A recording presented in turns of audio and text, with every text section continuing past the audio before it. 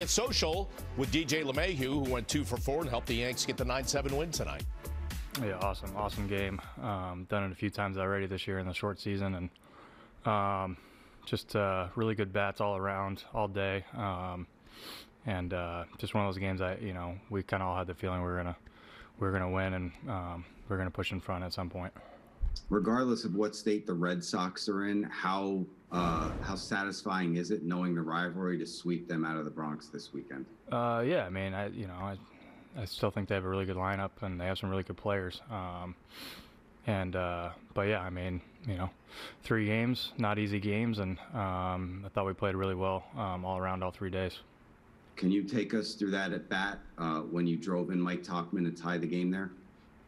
Yeah, I mean, great job of getting on and stole that base, and once he stole, I was had that a little extra focus there, and Barnes he's a good pitcher, and I was just fortunate he left me a pitch I could handle a little bit.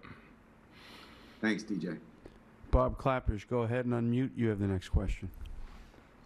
DJ, as one hitter to another, could you describe what you see with Aaron Judge right now and the way he is?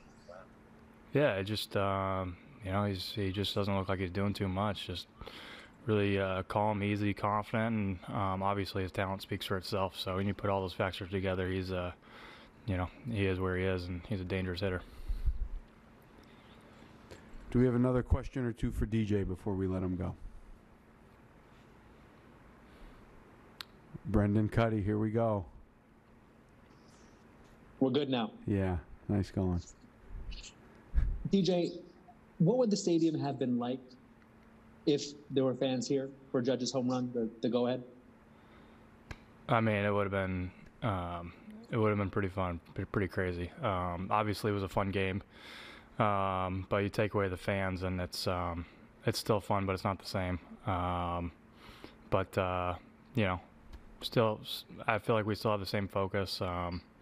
But it would have been fun to hear the crowd after Judge's homers. Thank you. We'll take a last one if there is one for DJ. Roger Rubin, go ahead. You can take the last question.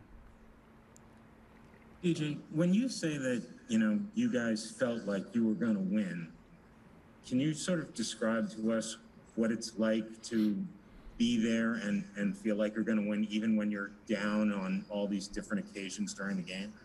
Yeah, I mean, like I said, we've done it a few times already this year, and obviously that builds a lot of confidence. But, kind of this whole group of players, that I've been here with the last few years, we've just kind of had that mentality. And, even when, things are looking down, I feel like we are very positive and very focused, and maybe even heightened focus when when we have tough situations ahead of us. So I said before the year, this is a special crew, special group, more than just talent, but a special bond, and things like that help us win games like like we did tonight.